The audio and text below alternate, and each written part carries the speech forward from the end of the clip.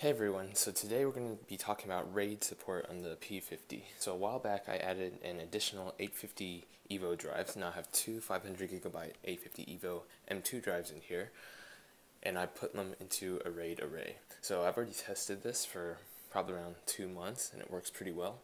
So for the configuration, you first go into your configuration menu in the BIOS, you select RAID, and then first you need to enable your RAID option. Next, you need to select your RAID storage. So there's two choices. Since I'm using M2 SSDs, I select this one. There are other options listed for you right here that describe what each choice means. And then you set up your RAID array in Intel RST.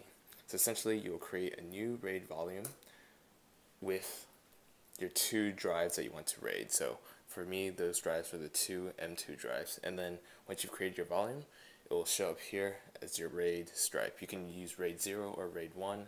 I'm using RAID 0 as none of this information needs to be redundant and is all backed up. So once that is complete, you need to reboot your system, and then you need to either format or clone your existing Windows install, or you need to install Windows again. If you're using Windows 10 or newer, all the drivers should be included and you won't have an issue on install. So if you're looking to increase the speed or storage of your SSD drives on your P50 and you don't want to spend as much as it costs for NVMe or have the higher power consumption of those drives, then I think this is a great option.